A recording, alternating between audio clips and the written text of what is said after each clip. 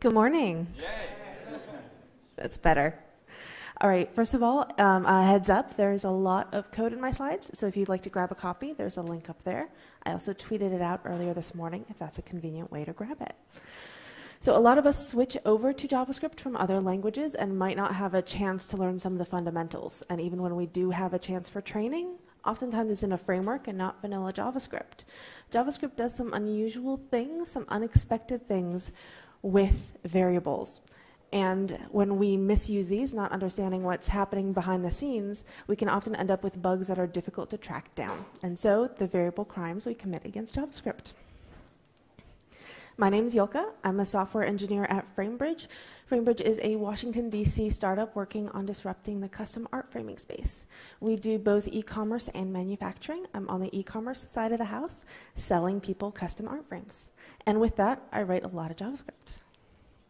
All right, I'm going to talk to you about a couple things today. I'm going to talk about scopes in JavaScript, types of functions, hoisting, arrays and objects, and how they are treated specially in JavaScript, and ES6. Most of my code examples are going to use var. The concepts I illustrate with var for scope will apply themselves very well later on when I talk about let and const and how those function differently from var. All right, so let's jump into some code. Some silly little code. I'm going to set up a variable pink with the value 1, and then I'll take a look at the value in pink. So I can console log it out, and I'll get a 1. At this point, I can also ask for window.pink, and I'll also get 1. I'm working in my global scope or my window scope at this point, so when I set up variables, I'll also show up as properties in my window object. Now, here's the same code with a small change. I've got a var here, so var fuchsia equals 2.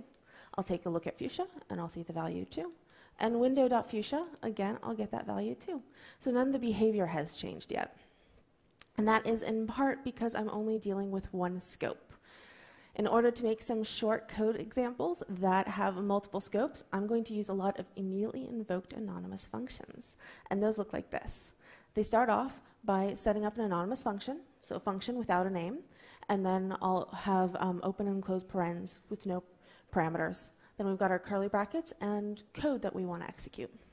So this gives us a function, an anonymous function, and we want to execute it right away. So we'll put another pair of parentheses at the end, and that'll execute our code in the function. And then to make our browser happy, we'll put a set of parens around the entire thing. All right, so this pattern is going to be in a lot of my slides, and here's the first one. So I've got a function, an anonymous function here, that gets invoked immediately. Inside that function, I'm going to set magenta to 3, and then I'll take a look at magenta, and I'll see the value 3. I can take a look at window.magenta here, and I'll see 3. When I come outside of this function, I can take a look at magenta again. I'll still have 3, and window.magenta is still 3. Now, we're still not seeing a change in behavior, but here's where we start to see it.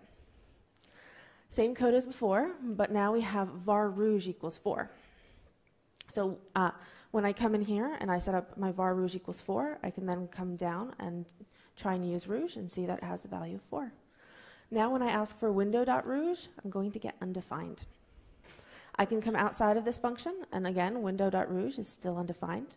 And if I try and use rouge directly, I'll get a JavaScript error and my code will stop executing.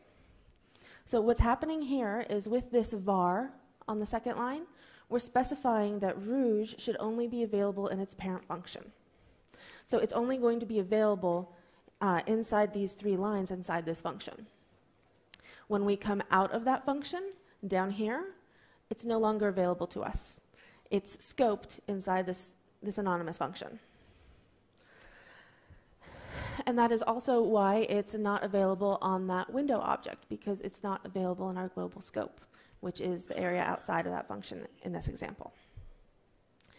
All right, here's a more complicated example of the same thing going on. I've got 2 immediately invoked functions that are nested, so one inside another. In the first one, I go and set up blush, var blush equals 5. Then I go into the second function, and I console log out blush. And I'll get the value 5. I can go ahead and change the value of blush to 6, and when I take a look at 6 after that, I'll have the value, when I take a look at blush after that, I'll have the value 6. Then I'm going to go on and set up var rows equals 7. And when I try and use rows inside this inner function, I'll get that value 7. Now I'm going to come out of that most inner function down here. Down here, I can take a look at blush, and I still have that new value of 6. But when I try and use rows, I'll get a JavaScript error. I'm going to continue on as if my code didn't stop with that JavaScript error. When we come out of both of those functions, if I try and use blush, I'll get a JavaScript error. And when I try and use rows, I'll get a JavaScript error again. So what's happening here with rows is we're setting rows up with a var. So we are specifying that rows will only be available in that function, in this innermost function. So those 5 lines of code. Those are the only places where we can use rows. And so when we come out of this innermost function and try and use rows down here, it's no longer available to us. Same with blush. So blush is set up here in the outer function, var blush equals 5. And we can continue using it throughout this function, including the child function or the child scope. But when we get into the parent scope out here, we'll get that JavaScript error. Here's a silly if statement. Just if true, so we're always going to go in this if statement. I'm going to set up a var maroon equals 29. And if I take a look at maroon, I'll see 29. And when I come out of that if statement, I'll also see 29. That's because var is scoping to the nearest parent function, and if is not a function. And so we still have it available to us outside of that if. This becomes important when dealing with modern JavaScript frameworks because we're often dealing with function inside a function, inside a function, inside a function, turtles all the way down. And we don't necessarily know where inside of the framework we're working and how all that comes together. This illustrates it as a waterfall. It's actually more complicated as a tree. So I have one function inside of one function inside of one function inside of one function. But in reality, every function can have an arbitrary number of other functions inside of it, creating yet more scopes to manage. All right, pop quiz. Let's apply some of these concepts. So I have some code here where I'm going to set up a var amber equals 11, and then go into an immediately invoked anonymous function and set up var amber equals 12. What value do you think we'll get here? 12? I'm hearing lots of 12s. And that's right, we're going to get a 12. How about out here? 11. You guys know your stuff. Yes, there's that 11. Here's another example. So we have a var pumpkin set up with a value of 13, a function orange, a function tangerine, and then we're going to call orange, which means we'll go into function orange and set pumpkin equal to 14. Then we'll call tangerine and come in here and console log out pumpkin. What value do you expect we'll get here? 14? That's right. We will get a 14 here. And that is because up here we are setting up a var pumpkin equals 13. When we go into orange, we're using the variable pumpkin, but we're not setting up our own pumpkin. We don't have a var pumpkin in here to say we have our own variable called pumpkin in the scope. And so we bubble up to our parent scope to see if that one has its own pumpkin variable. And in this example, it does. So we end up using that variable and changing the value to 14. And then when we go into tangerine and we console log out pumpkin, we have the same thing going on. We're checking to see if we have our own pumpkin in the tangerine function. We don't, so we bubble up to our parent scope, find that we have this variable, which got changed to 14, and we console log out that value 14. All right, how about this one? I'm going to set up a function ginger and paprika. Then I will call ginger, come in here, set window.peach to 15, and then call paprika, which brings us out here. What do you expect we'll console log out here? I'm hearing 15s, I'm hearing an undefined. So I bring this up because you are very likely to deal with some code that looks like this, but this is an anti-pattern. Please don't do this. All right, so what we get here is a 15, and here's why. When we go into ginger, we're setting window.peach to equal to 15. That means we are going up to our global scope, And if it's not already available, if it's not already there, we're setting up a peach variable in that global scope. And then we set the value 15 into that peach variable. When we go into Paprika, we're going to try and use the variable peach. We're going to first check whether or not we have a peach specific to our scope. We don't. We haven't set anything up with var peach inside of Paprika. And so we bubble up. We go to our parent scope and we see if we have a peach there.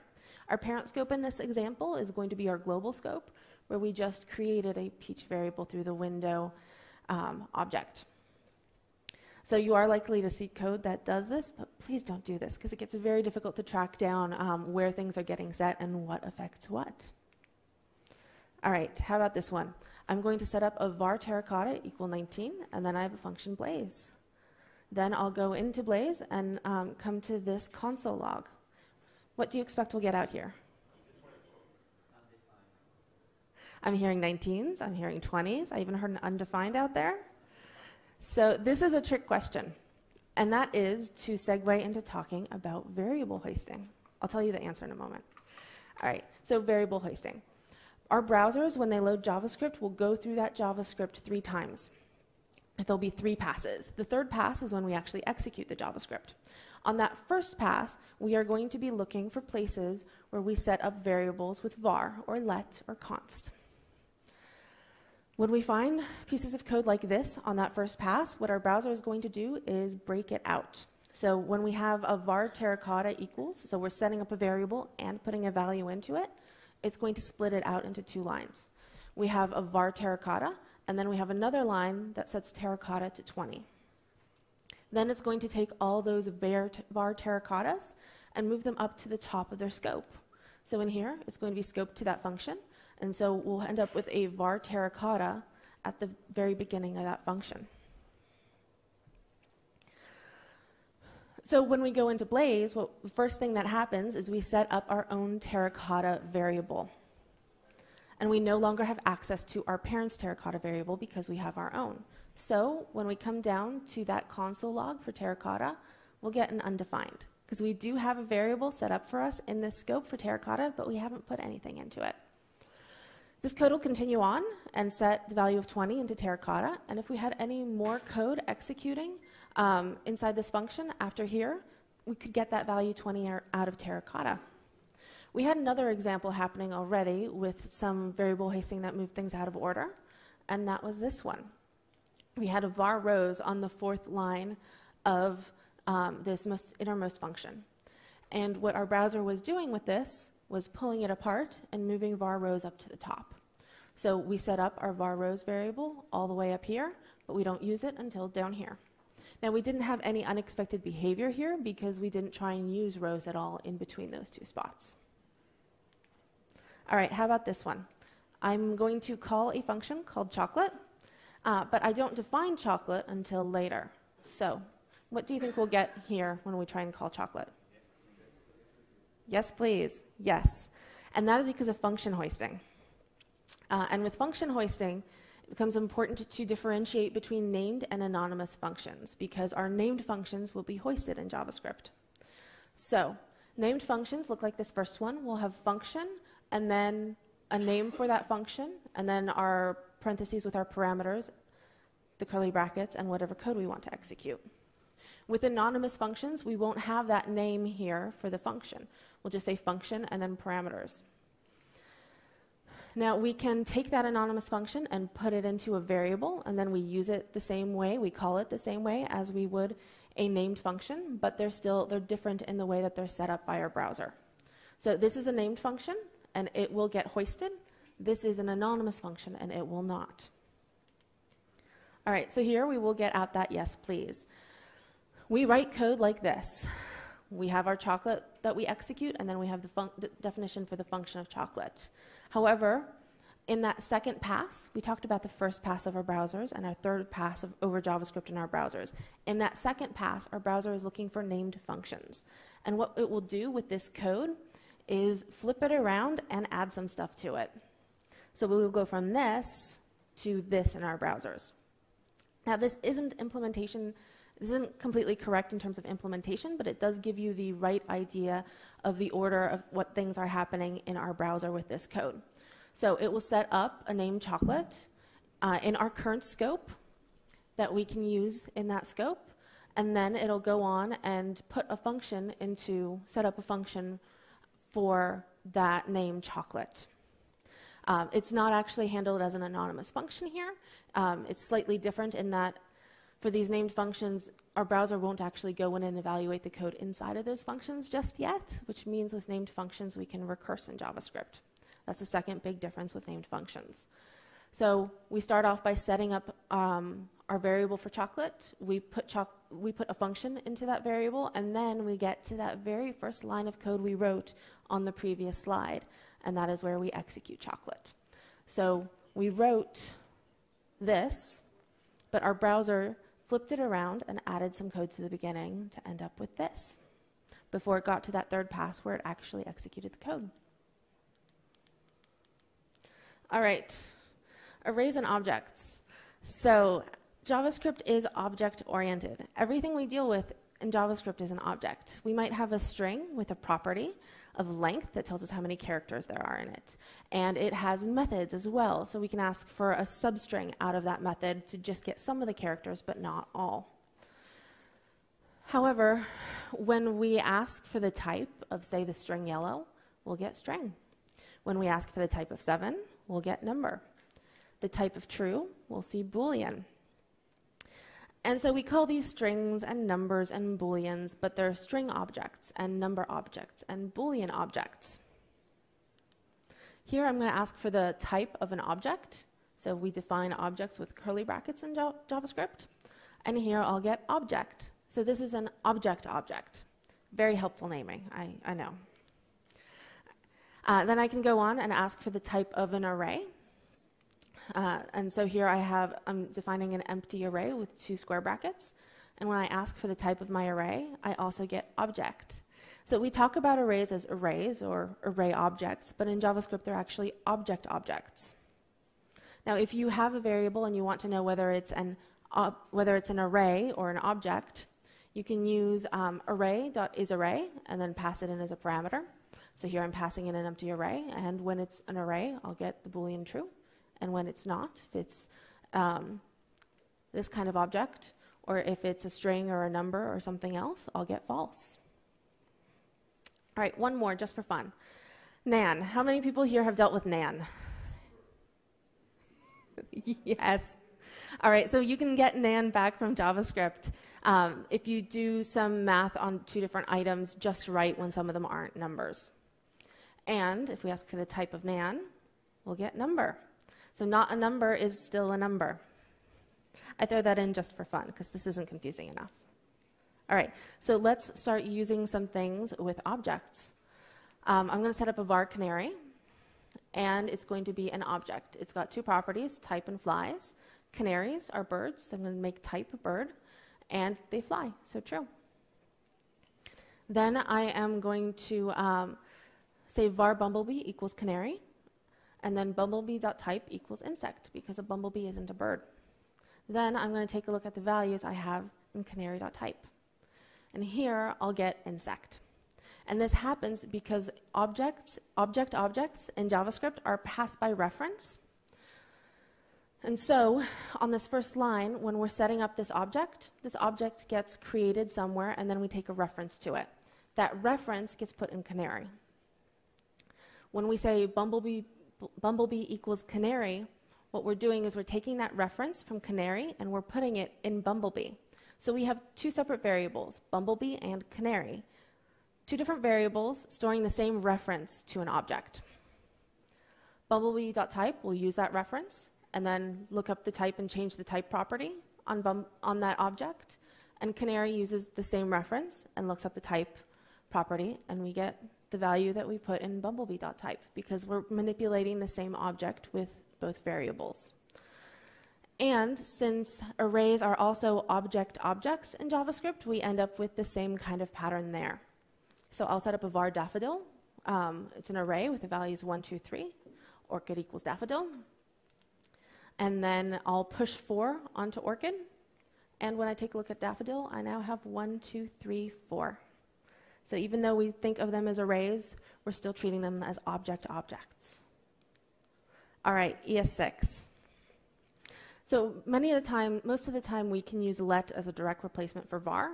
So I can set up a variable green, let green equal 21, and then I can change the value of green to 22. However, when I ask for window.green, here I'm going to get undefined. So when we use let or const to set up variables, we don't, even if we're working in our global scope, we don't create properties on our Windows object. Here's const. So the idea with const is that it is a constant and not supposed to change. When we have variables that don't change, if we tell our browser that they are constants, our browser will be able to work more performantly with that variable. So here I'm going to set up a const sage equal 23. And if I come in and try and change the value of sage to 24, I'll get a JavaScript error because I'm trying to change the value on a constant. Leading practices are to start off your variables as constants and then change them over to let when you know that you need to change them somewhere in your code. Otherwise, you get a performance gain by using const. All right, here's how const behaves with objects. So I'm going to set up const lime equals this empty array, and I'm then going to push onto lime the value of 25. I can then take a look at lime, and it's going to be this array with one value in it, 25. Now, if I go on and say, well, now lime should be this array that has the value of 26, that has one value with 26, that's when I'll get a JavaScript error. And that's because we're working by reference here. On this first line, when we set up this empty array, we're setting up an array somewhere and then taking that reference and putting it in lime. We're not allowed to change that reference because lime is a constant. We can go on and use that constant, that reference, to add on to that array and look at that array. However, down here, we're creating a whole new array with the value of 26 and then trying to take the reference to that new array and put it in lime, which is a constant. And at that point, we're actually changing the variable lime. And so we have the same pattern happening with objects as well. So I can set up a const fern with one property name foo. I can change that name to bar. I can add a property number onto it, 27. All of that is okay. When I come down to this bottom line, this is when we get a JavaScript error. I'm setting up a new object. It has the same properties and the same values in them as the previous one, but I'm creating a new object here and trying to put that reference to that new object in fern, which was set up as a constant, and I'm not allowed to do that. I'm not allowed to change fern, and I'll get a JavaScript error. All right, code blocks in ES6. So I had an example like this earlier with var and a silly if statement, and here it is with let.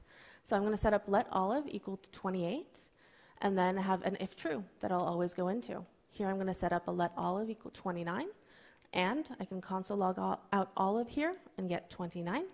If I come down here outside of this if statement and take a look at olive, I'll get the value of 28. So with var, we were scoping to our parent function, or if we're bubbling all the way up, if we're at the very top, our global scope. With let, we scope to our parent code block, which may or may not be our parent function. In this example, our parent code block is this if statement. So I have two different olive variables here. I have one outside the if statement, and I have another inside the if statement. And this one inside the if statement is only available inside here, and when I come out, I get my original one up here. And so you might feel tempted to start using this in your code, silly if trues, to isolate some variables you might not use outside of that context. But ES6 gives us a cleaner way to do this with arbitrary code blocks like this. And so this code functions just like the previous slide. Here I'll get a value of 37 for moss, and when I come outside of that code block, I'll get 36. This becomes especially helpful in loops. And so here it is in a for loop. I'm going to set up my iterator as emerald with let, so let emerald equal 30. And when I go through this for loop, the first time I go through, I'll console log out 30, then 31, 32, 33, 34. We'll increment emerald again to 35. Now we'll get a false here, because 35 is not smaller than or equal to 34. And we'll come down here. When I try and use emerald here, I get a JavaScript error because it's not available to me. My emerald variable was scoped to just inside this for statement. And here this is with var. So we console log out the same values here, 31, 32, 33, 34. We go from 34 to 35, which breaks us out of our loop. And we find our way down here. Here, if I console log out emerald, I'll see the value of 35. My var emerald here scoped emerald to my parent function, or in this example, because we have no other code and we're not nested inside of anything, in our global scope, our window scope. And so it's still available to me outside of my for loop. All right, so we've gone over scopes in JavaScript and types of functions, both named and anonymous. We've gone over hoisting for named functions and variables in JavaScript, the ways in which arrays and objects are extra special, and a little bit of ES6 with let and const. Thank you very much for joining me today.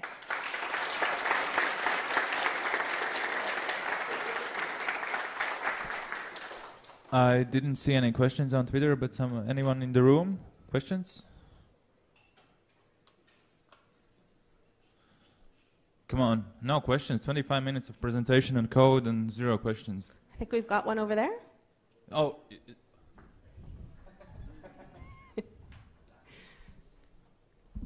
Hello. Hello. I guess that was a variable shadowing, right? There are the different scopes of lets, right? Sorry, what was that? I meant this variable shadowing when you have these. Anyways, isn't this an anti-pattern, like using them like these scopes, making developers all confused? Yes, so reusing the same variables in different scopes can get very confusing. My examples were trying to illustrate what happens when you have the same variables, same variable names. You generally want to avoid that. However, we do end up with lots of variables named name or description or other common words where this starts to show up more often, especially when we're working on very large JavaScript projects. Not every single one of our variables is going to have a unique name unless we're going to get very, very long or arbitrary with our variable names. But yes, these examples were fairly contrived. Yeah, so a question for me. More or less all of these examples are extremely confusing. What would be your recommendations to avoid them when writing production code? So how do you limit the ways of you can make a mistake because of such of these things? Well, I think number one is being mindful about what scope you're putting things in, and having a view of where that's going to be used so that you aren't accidentally using someone else's variable that has the same name as yours. While we can't completely avoid, practically we can't avoid having completely unique variable names everywhere throughout our bigger projects. That is something that we do strive to do, or at least I strive to do, to have more descriptive names for those variables. And so doing that will help reduce issues with code like this. Yeah, hi. Thanks for the presentation. It was very insightful. And my question is, var versus let, performance-wise, what is better? And that is a great question. I don't know, but I can try and get back to you on that.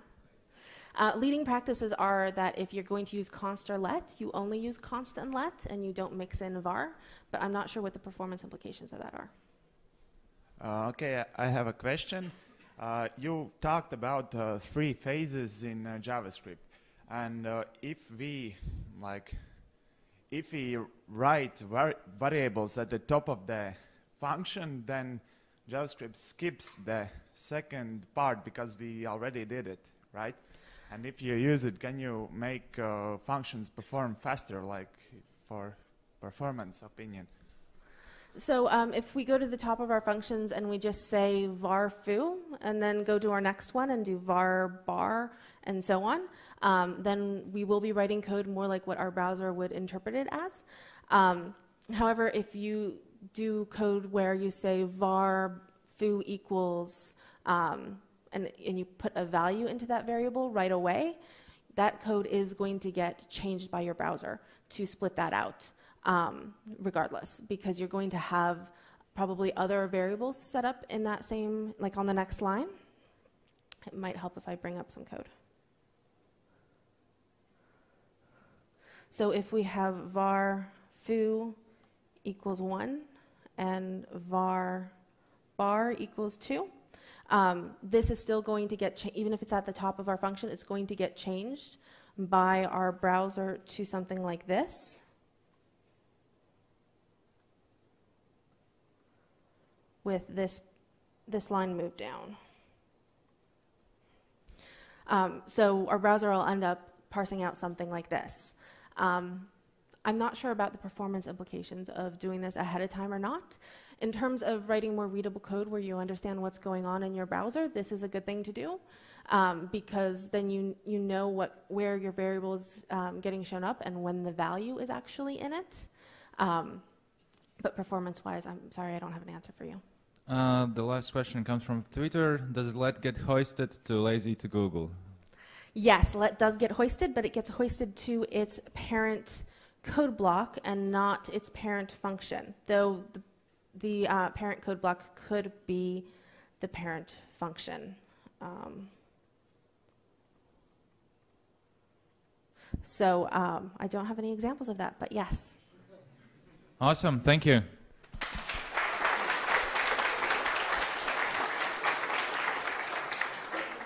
Oh, thank you. Thank you.